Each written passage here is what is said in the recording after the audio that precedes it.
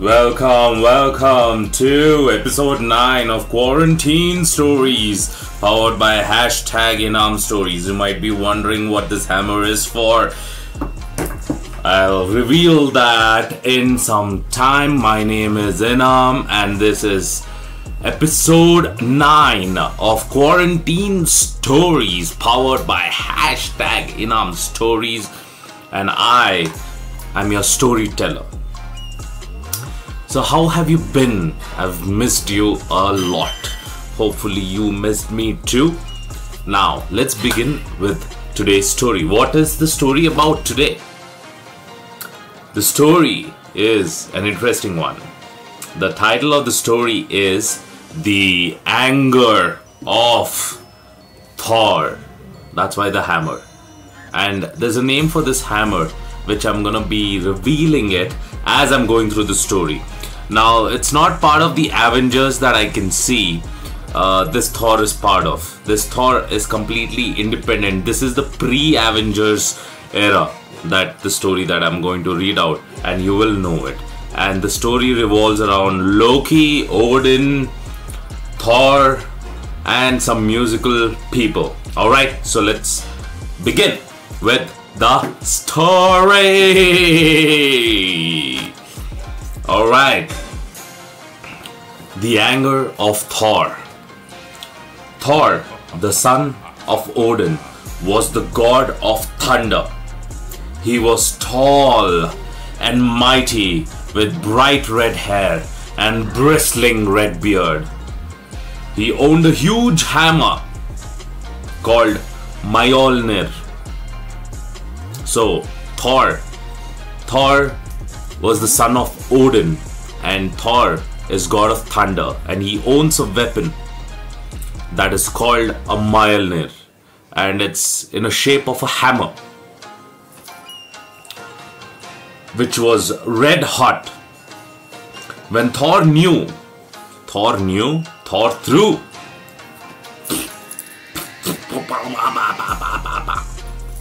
When Thor threw Mjolnir, it shattered the air like a thunderbolt. Lightning flashed from the skies and the earth was terrified. Usually, Thor was good-tempered, but when he fell into a rage, he burned with such heat that the other gods would not allow him to cross the bridge Bifrost into Asgard, their city fortress. So Thor, they say, he's a good-tempered fellow, but when he loses his rage, it seems the place that he's from, that is Asgard, there's a bridge called Bifrost. They would not allow him from the Bifrost, is what they have mentioned in this notebook. The photos are pretty interesting from this book of Thor, and it's not like Chris Hemsworth, or is it one of the Hemsworth who played Thor? And it's very interesting. I'm gonna put it in the thumbnail, so please do check out the photos from the story. It's a very neatly done one. Let's get back to the story.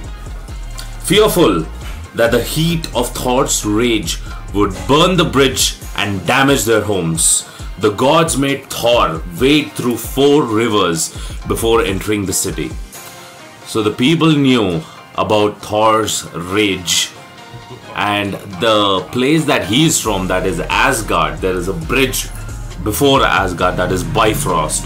That is also not allowed because his rage would shatter the bridge and shatter people's house, and shatter people themselves because of his rage, which is very bad, right? So the gods had 4 rivers before Asgard, so that he could cross those 4 rivers and come in with a calm mind. Even if he is the most angriest person in the world, by the time he would cross the 4th river, he would come to his senses, is what I'm thinking, is what I'm guessing. What do you feel? What do you think? What do you guess? Tell me something at least. Open your damn mouth, open your damn palms and start typing or using your phones. Let me know what you feel. One time, Thor left his home and walked down through the land of men. As night fell, he asked for shelter at the home of an old man and his granddaughter. He was invited in, but the home was poor.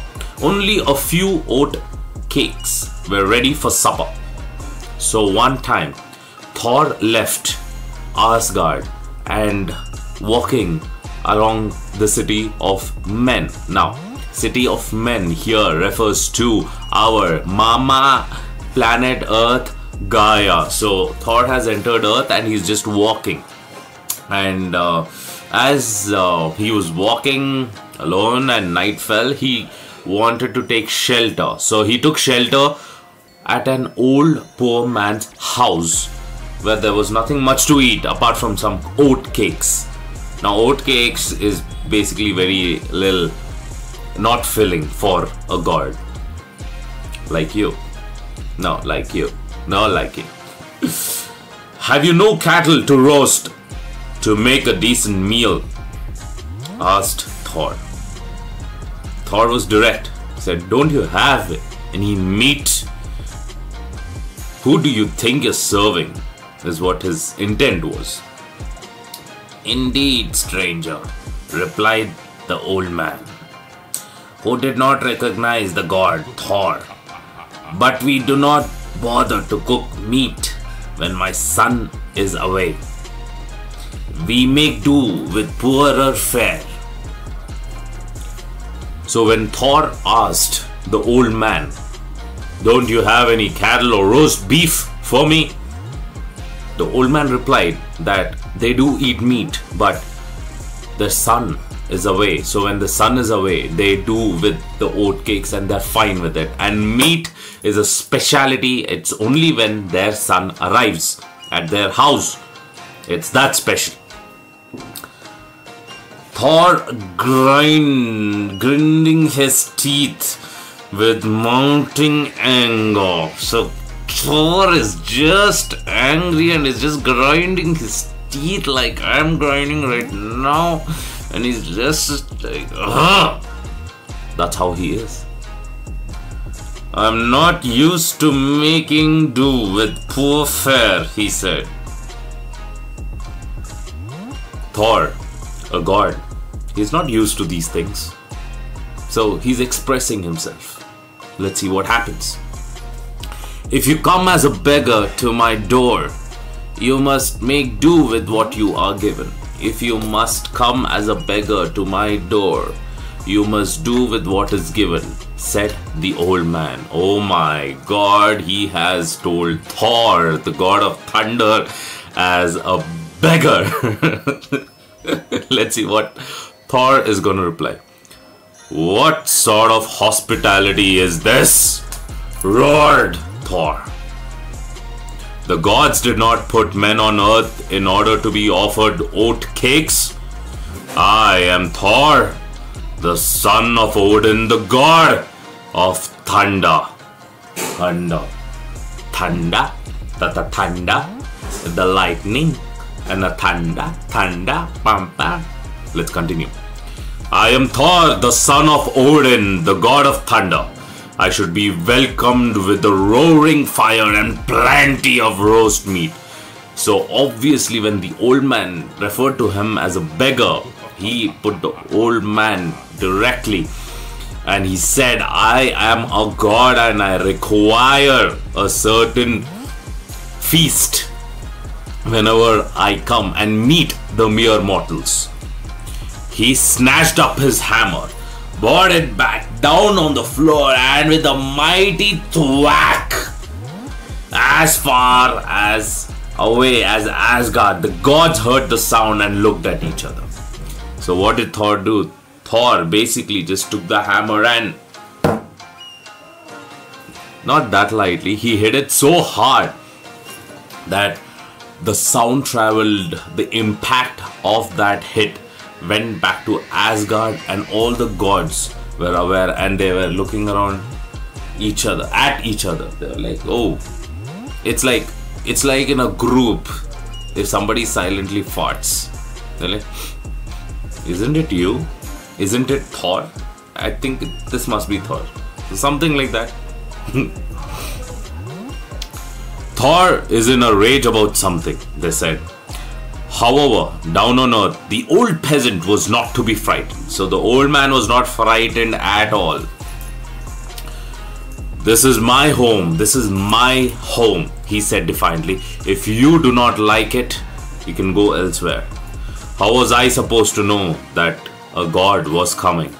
That a god was calling? The fact that the peasant was in the right did not lessen Thor's anger, did not lessen Thor's fury. So it was very... the old man was walking on thin ice. He expressed the truth that, you know, he did not expect a god at his house. And it is his house, his rules. That's what he's saying.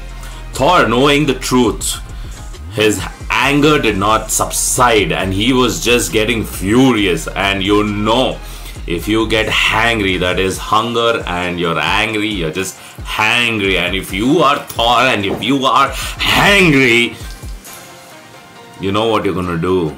You're gonna do something with your hammer. Okay, let's go with the... Okay, back in Asgard, the other gods listened to the thunder until their heads ached. So, when Thor gets angry, he just keeps on whacking and the impact was being felt at Asgard. And that's when Loki, not Tom Middleston, Loki spoke to Bragi, the god of poetry and music. So Bragi was the god of poetry and music, and Loki, who is Thor's brother, spoke to the god. Please, for all our sakes, he said, go down to earth and play your sweet music to Thor and charm his anger away. So Loki was speaking to Bragi and asking Bragi to go down to earth and play some music to charm Thor's ears so that his anger can calm down. Bragi smiled and picked up his harp and hurried down to the land of men. Standing outside the home of the peasant, Bragi played the sweetest music ever heard. It crept amongst the trees and swirled with the mist over the meadows. So Bragi came down to earth and he started playing with his instrument, and it was the sweetest music that anyone had heard. It crept through the space that he was belonging, that is right next to the house that Thor was in, and Thor could hear all of this. Let's see what happens. Thor paused in the heat of his rage as the soft notes cooled his flushed cheeks. He lowered his hammer. So he was...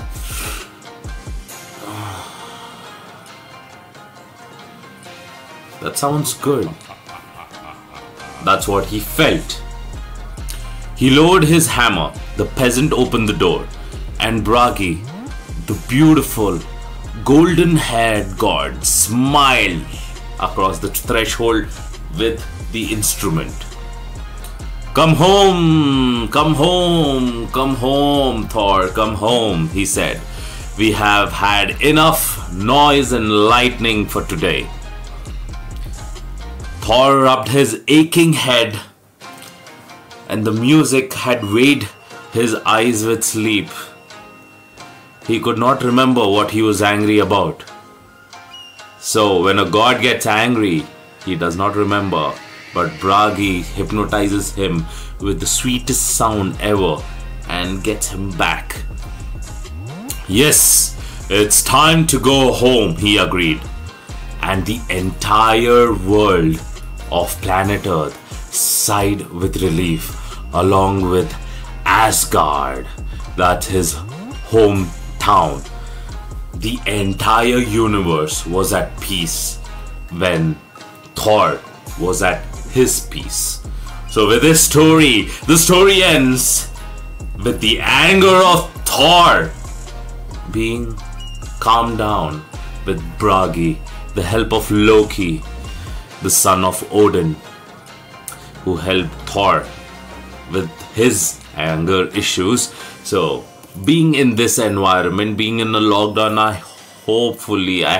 have heard people getting angry, even me. So let's hear some sweet music, sweet music, and get into the groove. Be the best version of you. Listen to the best music that you can, your personal music, and smile, because it doesn't cost you. That was the status when I was working in IBM. And with that, my name is Inam. This has been episode 9. The title has been The Anger of Thor. As I search for the storyteller's torch, I bid you farewell, ladies and gentlemen, boys and girls, children of all ages. I will see you tomorrow. This has been The Anger of Thor.